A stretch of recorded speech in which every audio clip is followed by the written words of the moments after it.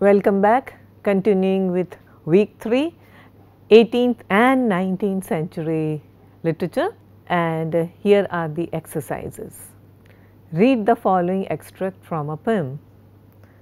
At once with joy and fear his heart rebounds, thus incorporeal spirits to smallest forms reduced their shapes immense and were at large, though without number still amidst the hall of that infernal court, but far within and in their own dimensions like themselves, the great seraphim, lords and cherubim, in close recess and secret conclave sat, 1,000 demigods on golden seats, frequent and full. After short silence then, and summons read, the great consult began. Question 1. What is the genre of this poem? A. Gothic, B. Epic, C. Romantic, D. Allegory. Question 2. What is the meter used in the poem? A. Blank verse, B. Iambic tetrameter, C. Petrarchan sonnet, and D. It's a heroic couplet. What's the meter? Question 3. Identify the poem. It's the same poem. A. The Pilgrim's Progress, B. The Divine Comedy, C. Paradise Lost, D. Aeneid. Next, identify this work. This famous book bears the subtitle The Life and Opinions of Herr Teufelsdrockh. It's a subtitle, not the main title. Main title is something else. So, A. Dr. Faustus, B. The Magic Mountain, C. Sartus Resartus, D. Shamela. Next one. You have to identify the profession of the speaker. Which profession does the speaker belong to? It is the fate of those who toil at the lower employments of life to be rather driven by the fear of evil than attracted by the prospect of good, to be exposed to censure without hope of praise, to be disgraced by miscarriage or punished for neglect, where success would have been without applause and diligence without reward. So, choose the correct response. A. Poet, B. Lexicographer, C. Soldier, D. Politician. Next, answer the following. Mario Praz, in The Romantic Agony, his classic study of the literature of decadence, identified dash as the forerunner of the decadent movement in England. Which person is he talking about? A. Oscar Wilde, B. Stephen Mallarmé, C. Walter Pater, D. Jean Baudelaire. Number 7. Which theory is being talked about in the following passage? Author can't control the text as soon as he writes. It becomes public. The critic should not interpret the allusions in terms of author's intention. They claim that author's intended meaning is irrelevant to the literary critic.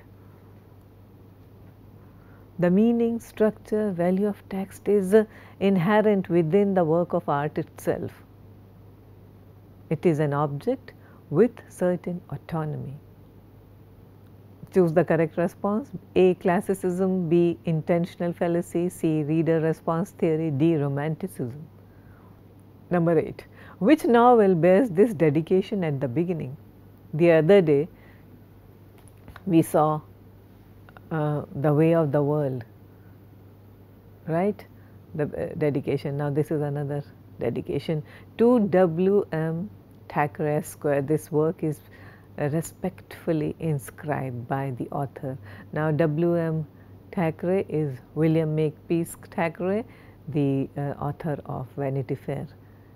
Which novel bears this dedication at the beginning? Your choices are: identify the novel. A. Vanity Fair, B. Wuthering Heights, C. Jane Eyre, D. Middlemarch. Next one, read the following. I am come home, I had lost my way on the moor. As it spoke, I discerned obscurely a child's face looking through the window. Terror made me cruel, and finding it useless to attempt shaking the creature off, I pulled its wrist onto the broken pane and rubbed it to and fro till the blood ran down and soaked the bedclothes. Still it wailed, "Let me in," and maintained its tenacious grip, almost maddening me with fear. "How can I said at length. "Let me go if you want me to let you in." The fingers relaxed. I snatched mine through the hole, hurriedly piled the books up in a pyramid against it, and stopped my ears to exclude the lamentable prayer. I seemed to keep them closed above a quarter of an hour, yet the instant I listened again, there was the doleful cry moaning on. "Begone!" I shouted. "I'll never let you in, not if you beg for 20 years. "It is 20 years, moaned the voice. 20 years. I've been away for 20 years. There had begun a feeble scratching outside, and the pile of books moved as if thrust forward. I tried to jump up, but could not stir a limb, and so yelled aloud in a frenzy of fright. To my confusion, I discovered the yell was not ideal. Hasty footsteps approached my chamber door. Somebody pushed it open with a vigorous hand, and a light glimmered through the squares at the top of the bed. I sat shuddering yet and wiping the perspiration from my forehead. The intruder appeared to hesitate and muttered to himself. At last he said in a half whisper, plainly not expecting an answer, "Is anyone here?" Who is the narrator? A. Hareton, B. Linton, C. Lockwood, D. Nellie. Which meaning corresponds to wayfarer? A. Orphan, B. Ragamuffin, C. Homeless, D. Urchin. Number 11, based on the same passage. Which genre does the work belong to? A. Romantic, B. Detective, C. Gothic, D. Decadent. Next one. Answer the following. Who is the author of Myth and Meaning, The Raw and the Cooked, and Tristis Tropiques? A. Claude Lévi-Strauss, B. Jean Baudrillard, C. Roland Barthes, D. Michel Foucault. Next one. Answer the following. A song about the dash is still sung by children. Ring a ring of roses. What event is that? A. The Great Fire of London, B. Guy Fawkes Day, C. Children's Day, D. The Great Plague. Number 14. Identify the martyr. The life of this martyr has been documented by Lord Tennyson, Jean Anouilh, and T.S. Eliot. Who is the martyr? A. Thomas Becket, B. Thomas Cromwell, C. Thomas More, D. Joan of Arc. Number 15. Read the following. This play contains an explicit articulation of a major dash theme. Man is the spiritual creator, whereas woman is the biological life force that must always triumph over him. Which is the theme? A. Socratic, B. Platonic, C. Byronic, D. Shavian. Next question. Read the following stanza. Alas, alas, who is injured by my love? What merchant ships have my sighs drowned? Who says my tears have overflowed his ground? When did my colds a forward spring remove? When did the heats which my veins fill add one more to the plaguy bill? Soldiers find wars and lawyers find out still. Litigious men which quarrels move, though she and I do love. Here are your choices. So, this is the question. Number 16, who is the poet? A. Andrew Marvell, B. John Donne, C. John Milton, D. John Dryden. Next one. Read the following. My father, a wise and grave man, gave me serious and excellent counsel against what he foresaw was my design. He called me one morning into his chamber, where he was confined by the gout, and expostulated very warmly with me upon this subject. He asked me what reasons, more than a mere wandering inclination, I had for leaving father's house and my native country, where I might be well introduced and had a prospect of raising my fortune by application and industry with a life of ease and pleasure. He told me it was men of desperate fortunes on one hand or of aspiring superior fortunes on the other who went abroad upon adventures to rise by enterprise and make themselves famous in undertakings of a nature out of the common road, that these things were all either too far above me or too far below me, that mine was the middle state of what might be called the upper station of low life, which he had found by long experience was the best state in the world, the most suited to human happiness, not exposed to the miseries and hardships, the labor and sufferings of the mechanic part of mankind, and not embarrassed with the pride, luxury, ambition, and envy of the upper part of mankind. Look at the questions. 17th. Identify the work. A. Frankenstein. B. Gulliver's Travels. C. Robinson Crusoe. D. Treasure Island. Question 18. What's the dominant literary device used here? A. Foreshadowing. B. Satire. C. Euphemism. D. Allegory. Number 19. Read the following extract.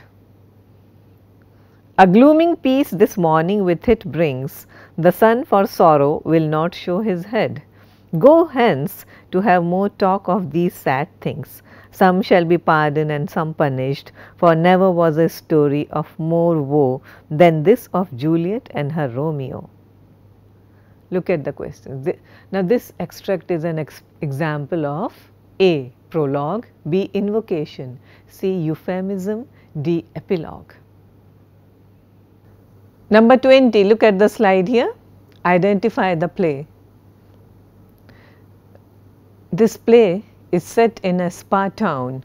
The hero is a scientist who discovers that the spa has contaminated water or waters. It was adapted by Arthur Miller in 1950. Identify the play. A. An enemy of the people. B. A dream play. C. The miser. D. The inspector general. Number 21. Answer the following. Did I request thee, Maker, from my clay to mold me man? Did I solicit thee from darkness to promote me? Question is identify where these lines appear on the title page. On the title page. I am not asking you who the real writer, actual writer is, but somebody quoted and inscribed it on the title page. A. Wuthering Heights, B. Dracula, C. Jane Eyre, D. Frankenstein. So, let us discuss the answers now. First one is Paradise Lost, of course, and B. Epic. The answer is B. Epic. Second is A. Blank verse. It is written in blank verse, not in Petrarchan stanza or any sonnet form.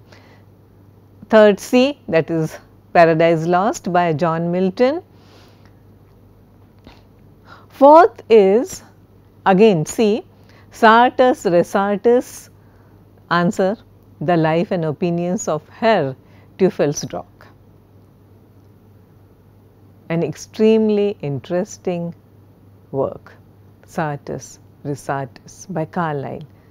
Fifth is B, Lexicographer, is from Samuel Johnson, Dr. Samuel Johnson, the greatest lexicographer.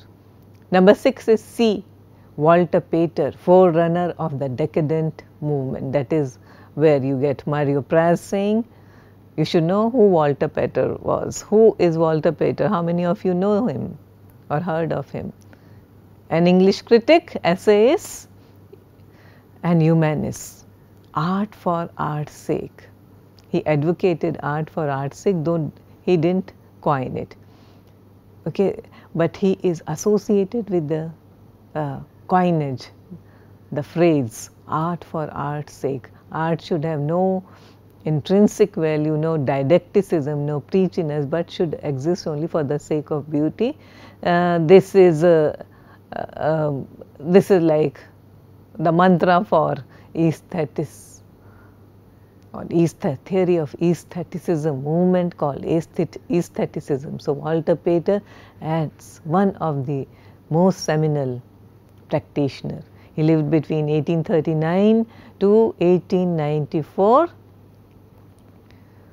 He was educated at King's School, Canterbury, and at Queen's College, Oxford, where he studied Greek philosophy. I tell you these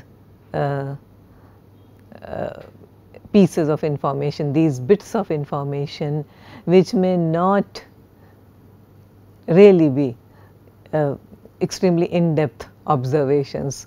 Where did he get educated, or what was his father's profession? But of late we find that such kinds of questions are becoming more and more familiar for literature, for competitive purpose exams kind of thing. So, therefore, I think it's relevant to know these details also.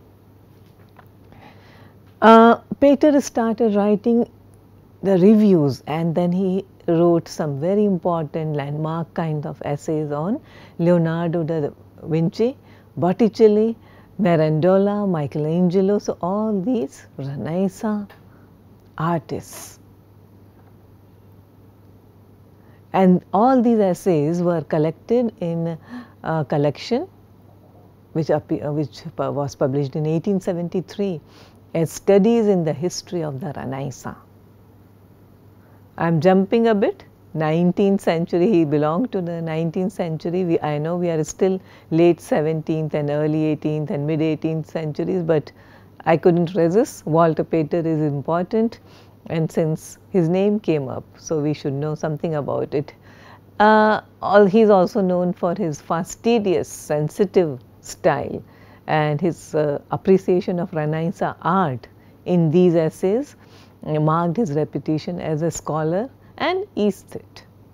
In the concluding essay in the Renaissance, that is his collection, Pater asserted that art exists for the sake of its beauty alone, and that it acknowledges neither moral standards nor utilitarian functions for its existence. So, this is important.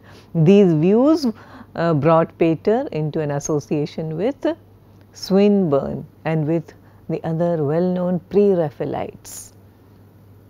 It is important that you know who were the Pre-Raphaelites. Look these people up and also their works. I have seen on a number of occasions competitive exams setting questions on the Pre-Raphaelites. Please go through that very carefully, that movement very carefully. Pater's another substantial work was his 1885 work called Marius the Epicurean. The setting is Rome in the time of Marcus Aurelius, the Roman emperor, but actually this is a thinly veiled description of the late 19th century spiritual development. He also wrote in 1889 Appreciations, which is a return to critical essays, and this time based on English subjects, not Roman or Greeks. And then in 1893 he wrote Plato and Platonism.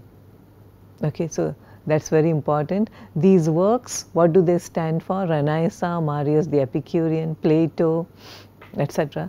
Go through them, understand what these works are all about. You may get something from them. One can never tell. Seventh is be intentional fallacy. It's a term used in 20th century literary criticism. I am sure those of you who are into literary criticism or doing your courses in literary theory and criticism, they must have come across the two terms intentional and affective fallacy. The idea here is to describe the problem, the folly inherent in trying to judge a work of art by assuming the intent or purpose of the artist who created it. The term intentional fallacy was introduced by two people jointly, W.K. Wimsett Jr. and Monroe C. Beardsley. So, Wimsett, Beardsley. The book was called the Verbal Icon in 1954. The approach was a reaction to the popular belief that to know what the author intended was to know the correct interpretation of the work. So, a theory which still is oft quoted and holds true. Number 8 is C. Jane Eyre, and number 9 is the character of Lockwood, C. Number 10, again based on Wuthering Heights, waif here is homelessness, not ragamuffin or not an orphan. We are talking about Catherine Linton's ghost that is trying to get in. Okay, now a story that has ghosts and dungeons and dark places and secrets of the mind as well, terror, okay, psychological terror and disturbances. What are they called? So, the genre of this novel, question 11, is C. Gothic. You should know that typical settings in a Gothic fiction are medieval buildings and ruins. Such kinds of fiction, they use castles, monasteries, all these have hidden dark passages, panels, old creaky doors, trapdoors. The genre was initiated in England especially by someone called Horace Walpole. His book called Castle of Otranto, which was a late 18th century book, in 1765 to be precise. Walpole's book was a success, and this was followed by Mysteries of Udolpho in 1794 by someone called Anne Radcliffe, who also wrote Italian. These are the best examples of this genre. Later works of later on, seminal works like the works of the Bronte sisters, the works by Edgar Allan Poe, Nathaniel Hawthorne, and some passages from Dickens's Bleak House and Great Expectations. For example, wherever he discusses or describes Miss Havisham, they can be categorized as Gothic, although Dickens, as we all know, is not, strictly speaking, a Gothic novelist. But such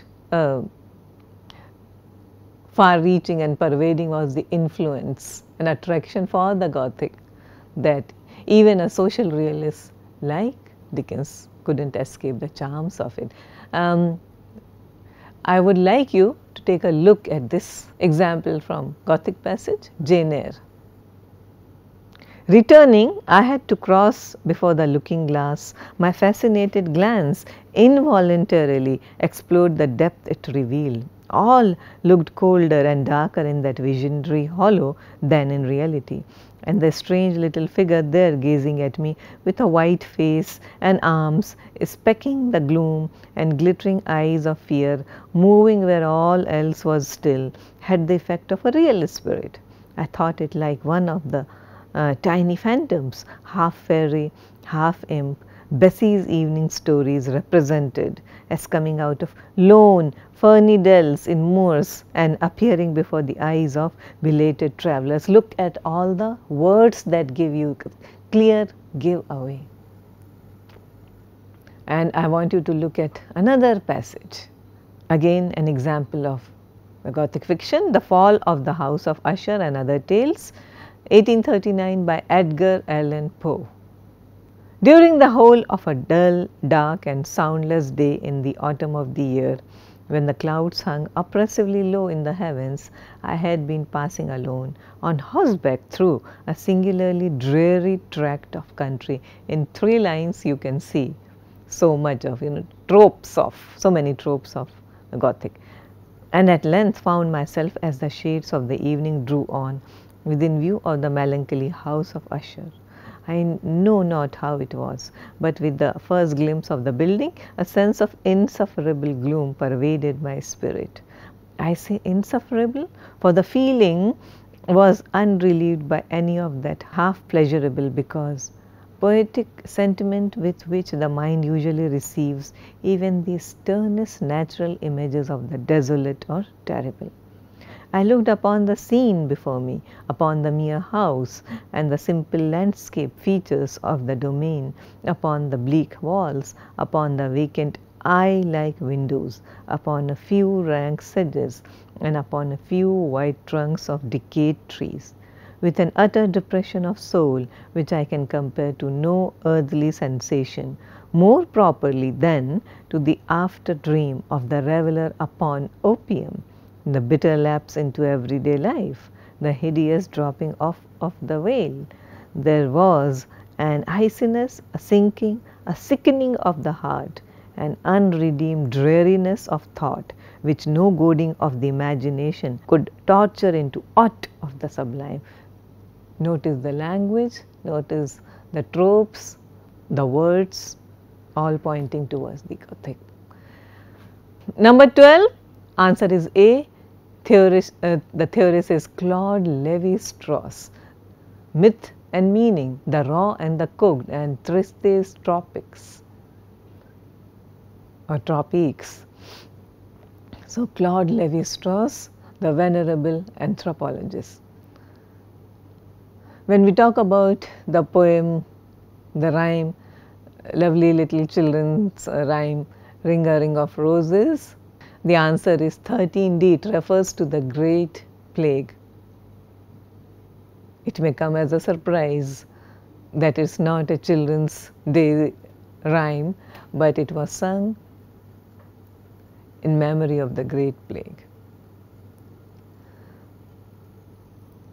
The martyr who has been documented by Tennyson, Conway, and also T.S. Eliot is Thomas Becket. Answer is A.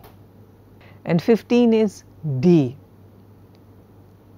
This play contains an explicit articulation of a major Shavian theme related to Bernard Shaw.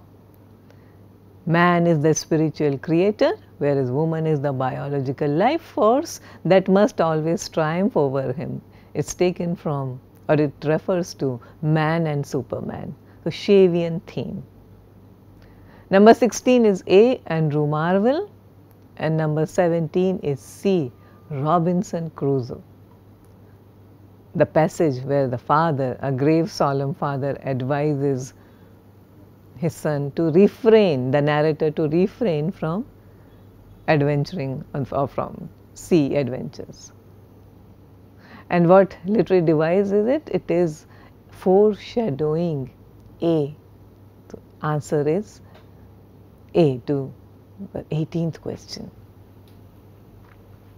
Why foreshadowing? Because in the advice where he is sort of told not to travel by the sea, and the mishaps eventually happen. He is stranded on a cut-off island for almost 20 or so years in the company, alone in the company of his Friday, or Man Friday as we know him. 19 is D, epilogue. And what's an epilogue? That playwright uses those lines to conclude his work. So, epilogue. It can even be a part of a novel. Epilogue, concluding lines, commenting on what has happened, lamenting in the case of Romeo and Juliet. Prologue is the way it begins, a work begins. Here it is an epilogue. 20, answer A, An Enemy of the People by the great Norwegian Henrik Ibsen. Arthur Miller, who was a great admirer of Ibsen for his social realism, adapted it in the mid-20th century. Number 21 is D, Frankenstein by Mary Shelley. Frankenstein published in 1818. And these lines appear on the title page of the novel and allude to John Milton's Paradise Lost. So, remember, Paradise Lost is one of the most important works. There is no getting away. Chaucer, Milton, Shakespeare. Okay, they are the classics and there is no getting away. In Paradise Lost, the lines when Adam bemoans his fallen condition, that is in book 10, and in Frankenstein the monster conceives of himself as a tragic figure, comparing himself to both Adam and Satan. From here we move on to another key event or key age rather. I have been talking about this for quite some time, the Augustan age. Now, Augustan age is one of the most illustrious periods in Latin literary history from 43 BC to AD 18. Now, together with the preceding Ciceronian period, it forms the golden age of Latin literature.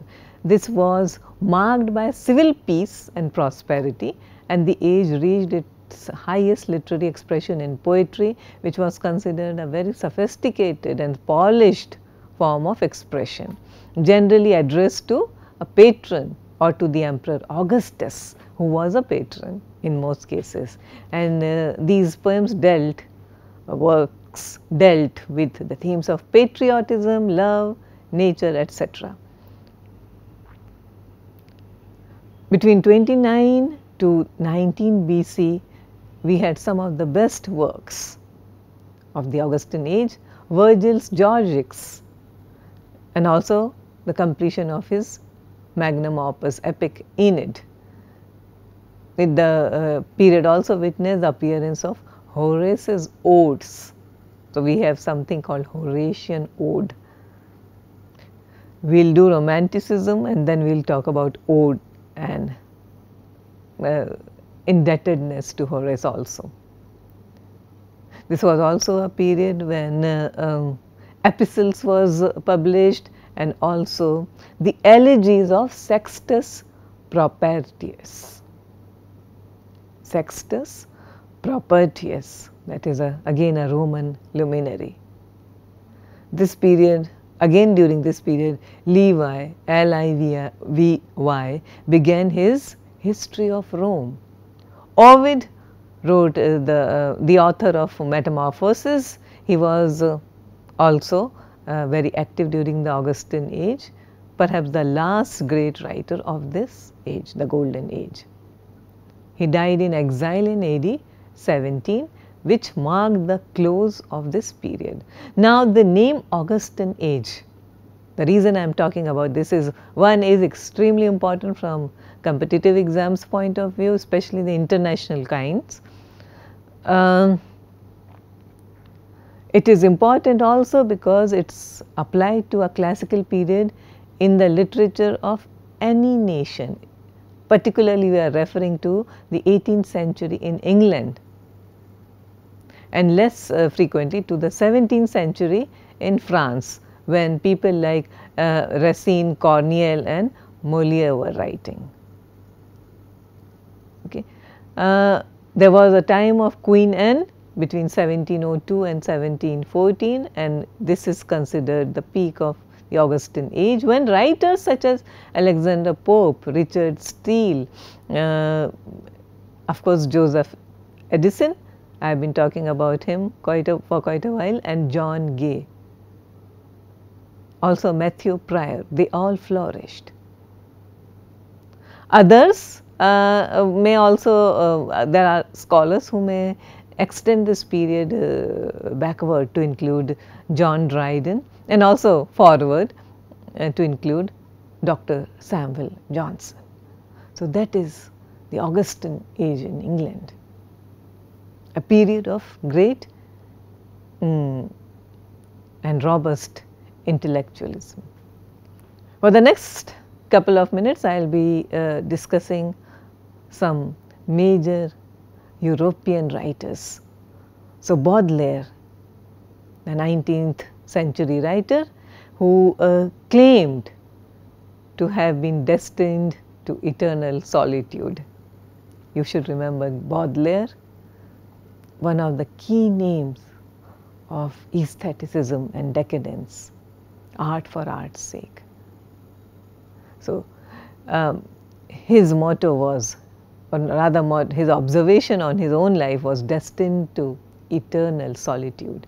In his early life, in his young age, he was put into a military school. He hated this life. Later on, his family sent him on a voyage to Calcutta, but he left the ship. He was always an adventurer, a misfit, and a rule breaker. He spent 3 weeks on the island of Mauritius in the Indian Ocean. In Paris, in the bohemian crowd of the Latin Quarter, there was the street, the area, Latin Quarter, where called, where artists would indulge in free-spirited, free-thinking discussions and activities. So, he felt at home in this crowd, the bohemian crowd. Soon he ran out of his inheritance, but was happy. He associated with he got associated with artists, writers, and two cults associated with the name Baudelaire: dandyism and art for art's sake, or aestheticism.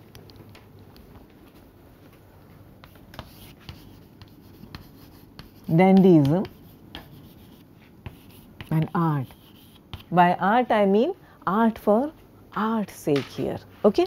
So, remember, this is your Baudelaire. Now, remember, dandyism was the cult of the ego, a ceremony or ceremonial with severe laws.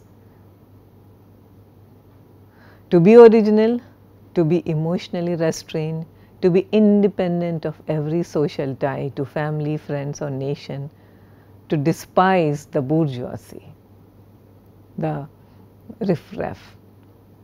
Okay? That is the cult of dandyism. Baudelaire's passion for art was more important for him than anything else, and I quote him, "Literature must come before everything else, before my hunger, before my pleasure, before my mother." Quotable quote. Before my hunger, before my pleasure, before my mother. Literature. His early art criticism was distinguished for its keen sensibility, but around 1846 his discovery of a few fragments of Edgar Allan Poe's poems, they excited him. He started on a 17-year task, a translation of Poe's works, and he called them tales, T-A-L-E-S. In 1857 appeared his single volume of poetry, The Flowers of Evil, Les Fleurs du Mal. It was followed by Artificial Paradise, parts of which was translated from Thomas de Quincey. However, Baudelaire owes his fame to Les Fleurs du Mal, published in 1857. The book was criticized, castigated, condemned, and several of its poems banned. You can look them up, look this event up. Baudelaire felt that it inspired only fear and horror of evil. At his heart, he was a counter-romantic, disliking the vagueness and exuberance and emotionality of the romantics. Soon we are going to do the romantics in detail. Okay, so then we will be referring to Baudelaire again. Another important figure, Gautier, to whom he dedicated his book.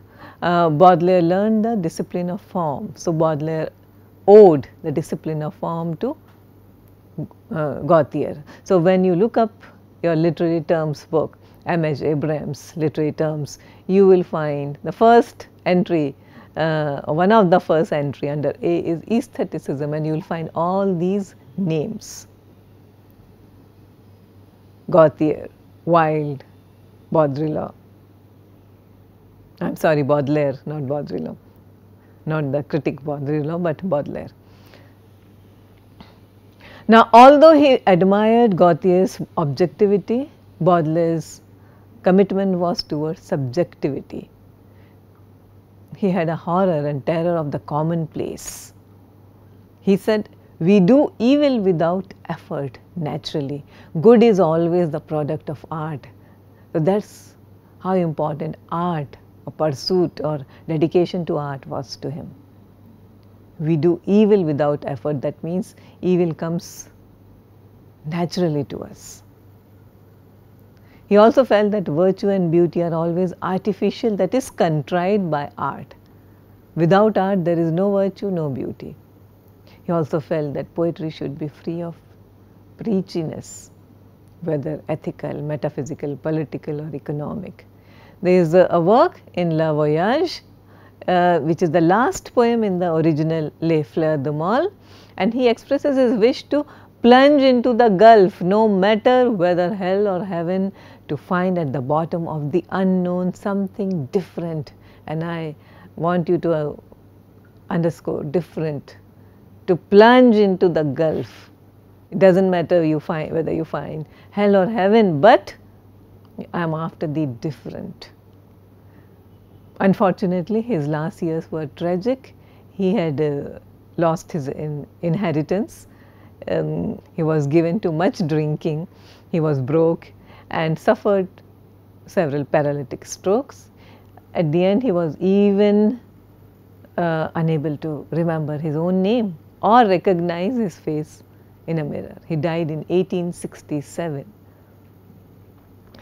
His posthumous books are works are intimate journals, and they consist of two parts: Quips and My Heart Laid Bare. These are fragmentary works, but they show his development from dandyism to religious humility. As the first of the decadents, decadent movement, Baudelaire influenced English poets such as Swinburne, Algernon Charles Swinburne, and Dowson, Ernest Dowson. But his influence is far reaching. For example, he was one of the precursors of French symbolism.